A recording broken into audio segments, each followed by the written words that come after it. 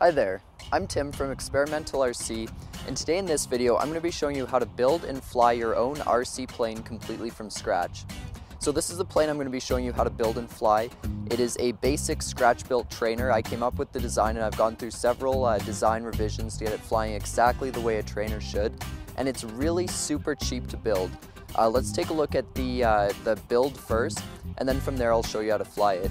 So the plane itself is made completely out of one sheet of 1/2 inch insulation foam. You can pick up this stuff at a store like Home Depot or Lowe's, and you'll also need a couple other components that you're most likely to have just sitting around the house. When it comes to the airplane's electronics, this is where you will be spending most of your money. The nice thing about the RC hobby though is that the airplanes are quite modular, so you'll be able to reuse all of these components in your next project. I usually buy all my RC parts from Hobby King. Their prices are quite reasonable, but you can also pick this stuff up at a local hobby store. The things you're going to need are a 20 amp brushless motor and speed controller.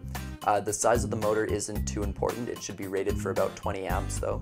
You're also going to need a propeller for it. I have a 10 by 47 propeller and a prop saver, and you are quite likely to break a few propellers, so order a couple extras.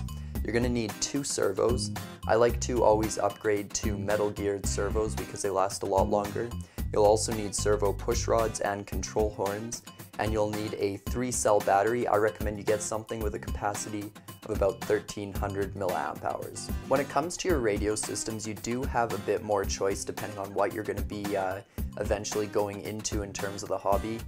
Something like this with the larger antenna uses more traditional frequency range, and the problem with these radios is that if you operate on someone else's channel, then you'll end up flying their plane or they'll fly yours, so that's kind of an issue.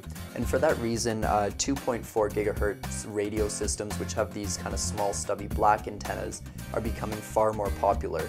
As you can see, my old radio system here has been gathering quite a bit of dust.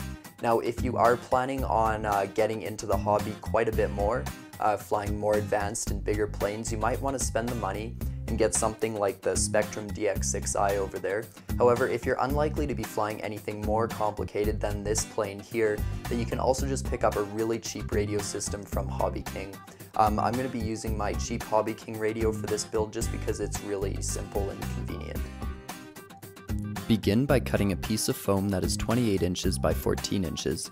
I like to use a drywall square to ensure I'm getting nice 90-degree cuts. Next, draw a rectangle with a width of 7 inches. Measure 14.5 inches down one side of the rectangle and 10.5 on the other. Draw a diagonal between those two marks and cut out this shape like so. Flip it over and trace and cut an identical counterpart.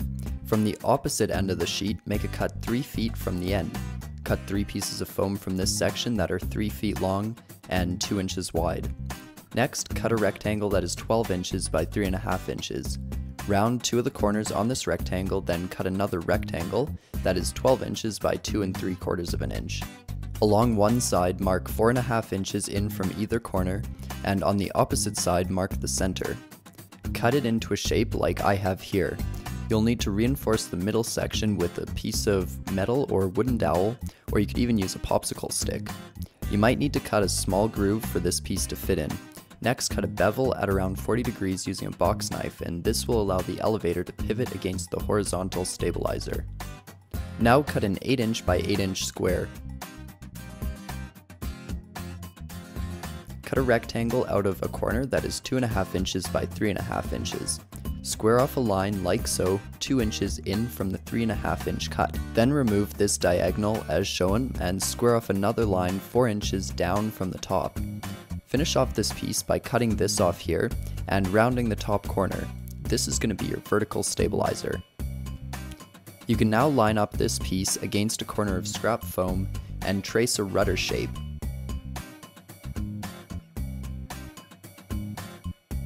Bevel the rudder in the same way you did the elevator. Now cut a 5-inch by 5-inch square. Measure in 1.5 inches from opposite corners, join the two marks and cut along that diagonal. Next, you can round these cuts as best you can with your knife, along with the leading edges of the vertical and horizontal stabilizers and the wing.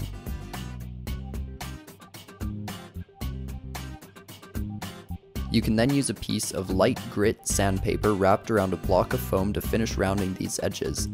Next, build a fuselage out of the longer pieces of foam. Hot glue 2 of them on for the sides so that they're flush with the bottom piece at the front but meet in the middle at the back. Then trim the bottom so it's flush with the sides and glue a scrap piece of foam on the front and trim it as well. You can then use sandpaper to make sure these cuts are all flush. From here we'll put together the wing. Glue the wingtips in place so they have a slight angle, or a tip dihedral, of about 15 degrees. First, glue from the top, and after that dries, flip the wing over and inject beads of glue into the crack at 1-inch intervals. Then use masking tape to reinforce this joint.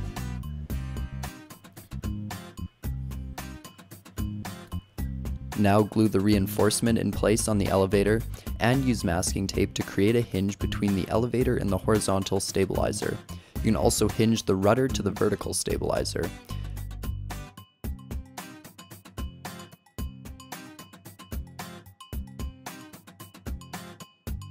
Now glue the extra stabilizers onto the side of the elevator, but instead of gluing them flush with the sides, you should actually offset them just a couple degrees to the right.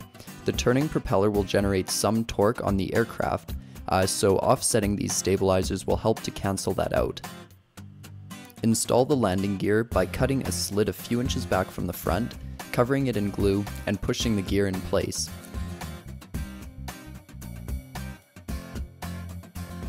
Now attach the horizontal and vertical stabilizers.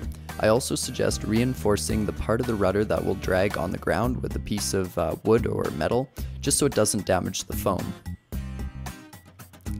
After this, install the control horns, one on either side, the same way you attach the landing gear.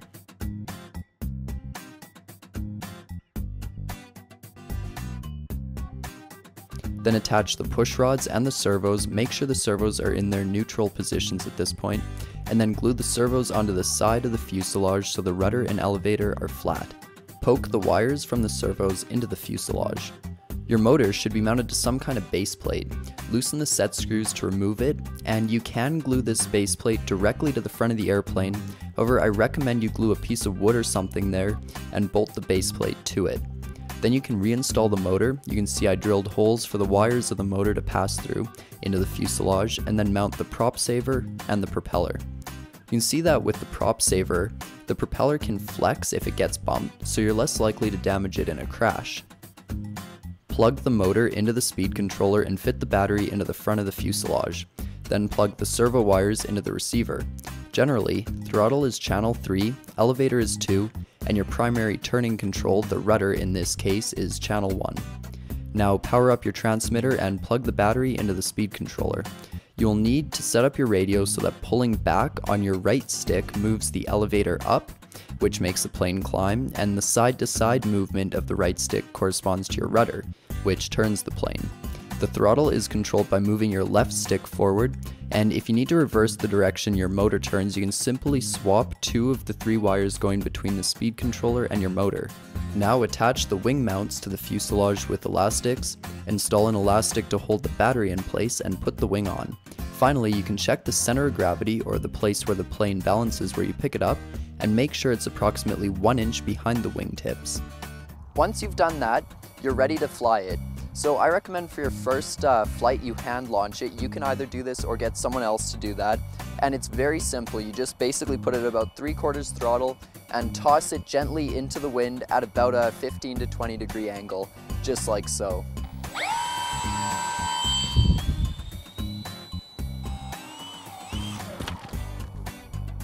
You can also do an underhand hand launch where you hold it by the elastic bands and just toss it underhand. It's a little bit more difficult, I think, because you're not starting with the plane quite as high off the ground, but it's the same principle.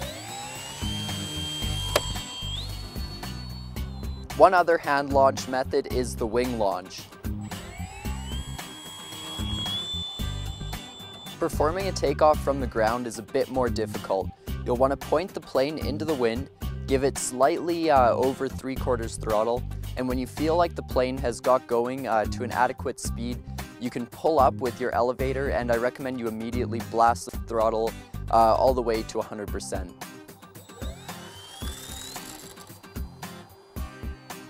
From there, feel free to climb up to a safe height, back the throttle off to just over half, and then you can trim it out and get it flying level at about 3/4 to half throttle.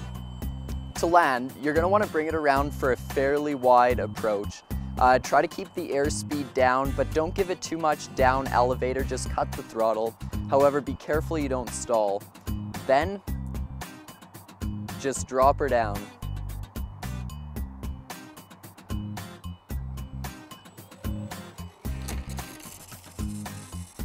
It's as simple as that.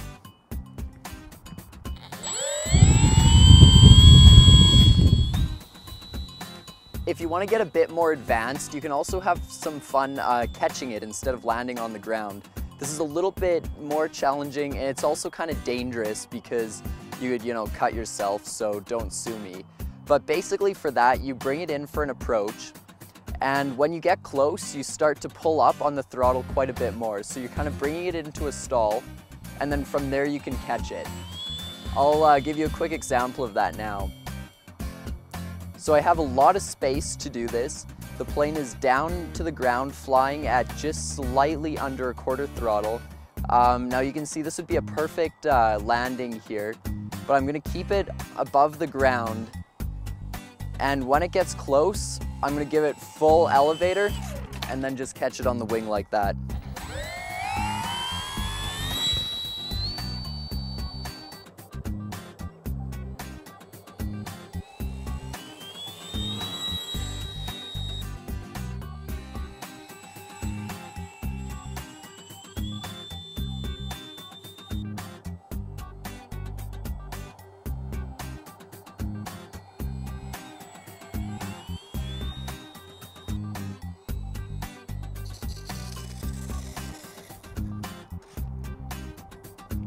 So as you can see, it's not hard to fly this plane.